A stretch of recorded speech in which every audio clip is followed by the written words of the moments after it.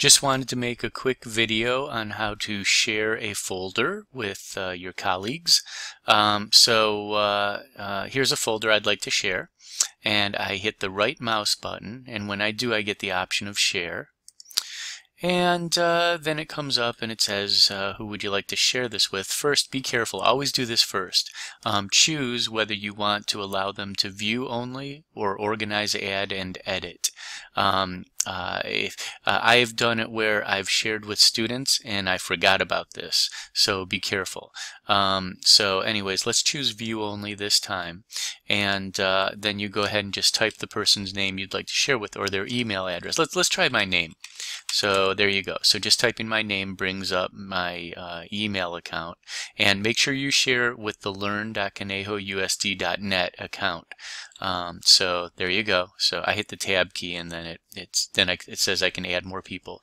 Make sure you check this box that says notify people. That will send an email, and then I can click on the the person who receives the email can click on the link and see the shared folder. You can type a note here if you'd like to. I'm going to go ahead and hit send.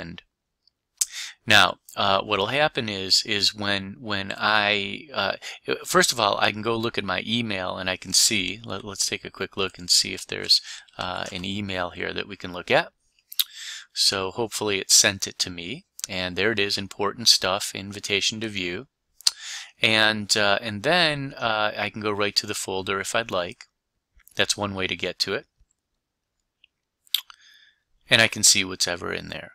Another thing that I can do to see the folder is I can go directly to my shared with me, and then this is where all the folders show up that people have shared with me, and hopefully the one that was just shared is somewhere in here.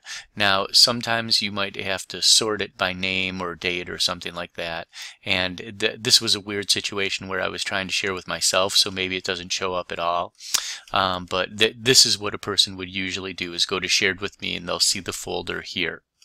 Alright, hopefully that helps you in sharing folders with others.